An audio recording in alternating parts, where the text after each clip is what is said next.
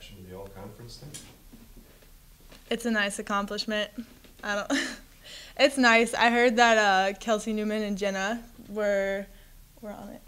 Just Jenna. Oh, just Jenna. Sorry.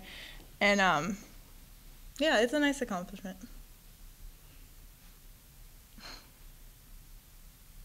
In tournament play, obviously now the stakes are much higher. Mm-hmm. Let's talk about just the approach now moving in, knowing it's win or go home. Yeah. We need to have a really good week of practice. We need to come out and we have to work. We have to be very focused on the job that we need to get done.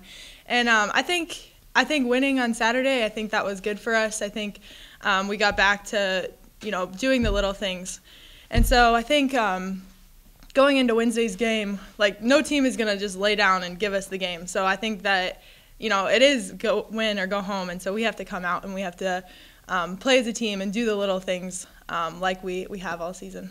It's been a little bit of a roller coaster, Mm-hmm. a lot of success and then some down times. But what do you guys need to do to make sure that you're as well prepared as you need to be to have the success that you want in postseason play? I think each one of us have to be ready to play. I think that we have to be ready to just come out and to work extremely hard and to do the little things, focus on the little things, and not so much focus. We need to be prepared on what Oakland's going to do, but we have to be prepared on what we're going to do and focus on what we can control.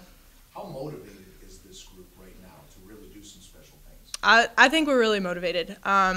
We have been up and down this year, but we know that we were successful last year, and I think that we all want to be just as successful as we were last year. Can you just talk about Oakland a little bit? I mean, you beat them here by 15. They beat you by 20 on their home floor. I mean, two different games, two contrasting different games. What type of game, do you expect from them? Oakland's good, and they play extremely hard. They have some good guards. They have some good posts. I think that it's different because the first game, the games were completely different. So I don't know. Coach Barnes is probably going to know more about kind of what they're going to do than me. But all I know is that we can focus on what they're going to do, but really we just need to focus on what we can control, and that's us. How about, it seems like if you guys are hitting three-pointers, you can beat anybody, and if you're not, you struggle. Is that maybe one of the biggest factors in a game like this? Yeah, I think when we're not hitting three-pointers, we really have to buckle down on defense, and we need to get the ball inside more. Obviously, when you're making shots, you're more confident, but I think when we're not making shots, we have to focus more on defense. In the league, those defensive numbers got higher. Shooting percentage, points allowed. Is there a way to kind of, whether you're making threes or not, to ratchet it back up to where you were a little earlier in the year? Yeah, I think throughout the league play, we kind of lost focus on defense, and I think that's really going to be a key this week. At practice and on the game on Wednesday.